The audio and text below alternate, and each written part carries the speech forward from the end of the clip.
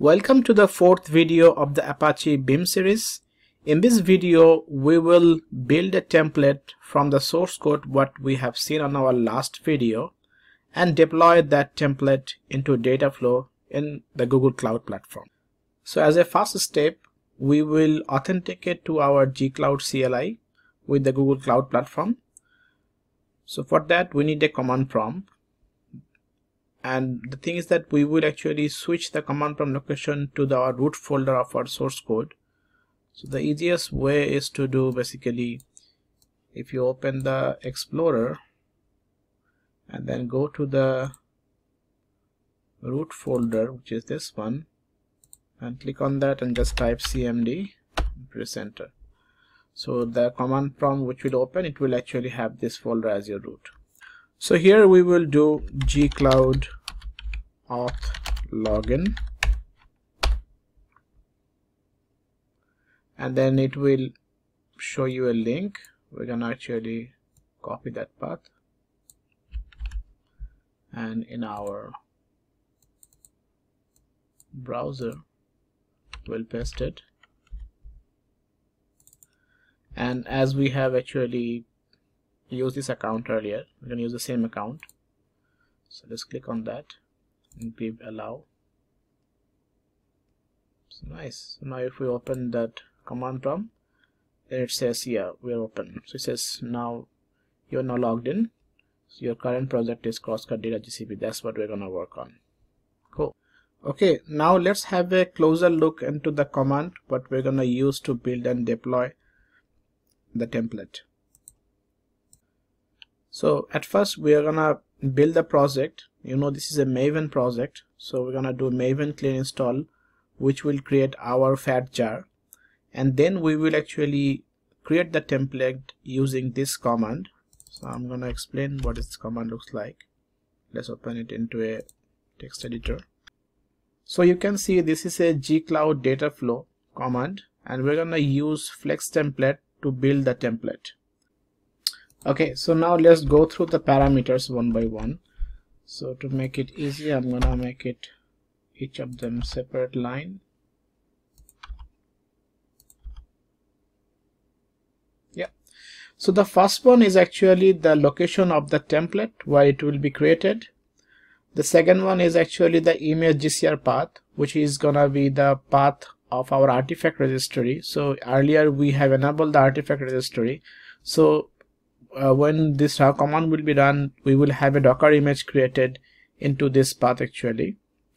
And then we are telling this is a Java SDK language is Java, and then the base image is Java 11, and this is this jar. This is going to be at the path of our local folder. So we will update this thing, and the environment class, so this is the main class. So in our code we define like in which class contain the main method. Okay, so let's update this thing and run this command in our gcloud CLI. Okay, so the first one is the bucket. So let's get back to our Google console, and this is the name of our bucket, right? So we copy this thing and we paste it here. And we maybe want to create a folder here, so we call it like maybe templates. So all of the template is gonna create under this folder. Let's copy this link and then update it.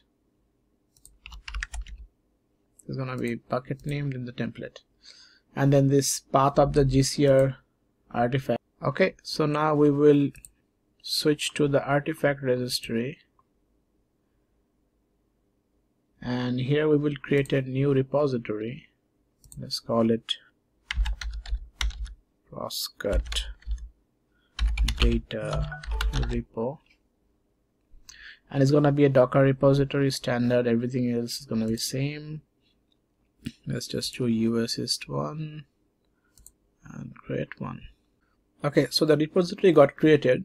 Now we're gonna get inside the repository, and from here we will copy the repository URL go back to our editor and update this thing. So this is gonna be the, so you can see this is the name of the server, and then there's like a the name of the project, this is the repository name, and then this is the this is gonna be the artifact. Everything is same, and then last one we have to change the jar file location. So this part we have to change. So the easiest way is to basically go over here, and then if we go to our folder, so it has the target folder but it doesn't have the jar file. So before doing that, we're gonna actually build it. So we are right now in the root folder. I'll do maven clean install. So if you are doing it for the first time, then it will take some time because it has to grab some dependency from online. So let's be patient. Okay, so the build is done. So which created this fat jar for us. So I will just grab the path. This is gonna be our path. Copy the whole thing, go back here and just update this whole thing. So yeah, I think we have done all the changes. Now let's put it back in one line. Okay, so now let's copy this command and just run it here.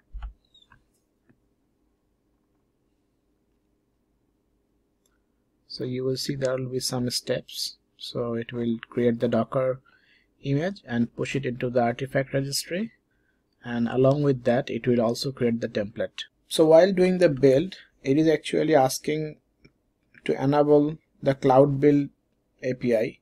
So we have to do this thing as well. So we'll enable it.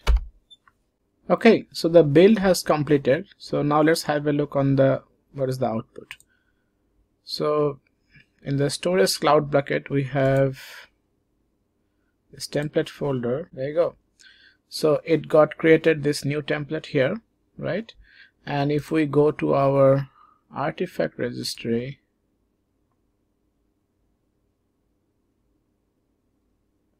we have this repository and we got a new artifact here, which is the Dataflow, and it has the latest tag. This is the one that we will run.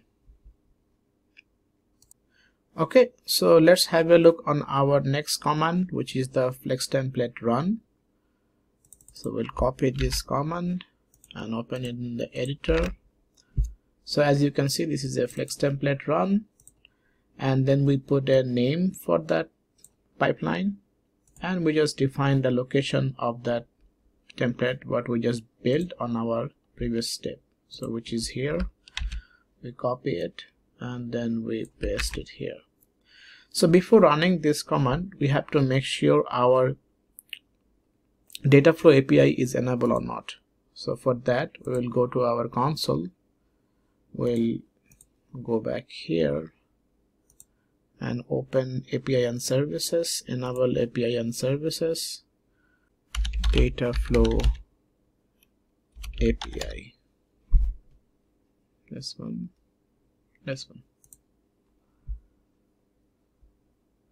Looks like it's not enabled, so we will enable it. Okay, so the Dataflow API is being enabled. So now let's get back to our command.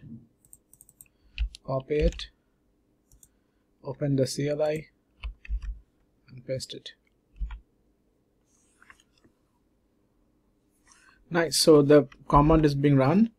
So now we're gonna go to the Dataflow page and see it has started. It's on queue. If you go inside there, you won't see the graph yet, but it will actually show eventually. Okay, so the pipeline successfully ran. As you can see, the graph is showing here. We have the read operation and the write operation, and this looks good. So now the moment of truth. So if we go to cloud storage, and then we have the bucket here where we have this folder which is supposed to be created, and this is our file. So let's click on that, and if you click on that again, it will open in a browser, and there you go, the file got downloaded into our own bucket. So this file got read from a public bucket, and then we inserted this thing into our own bucket. In our next video, we will add an additional step in between this read and write, and that would be our transformation step, which will help us to modify our input. Thank you.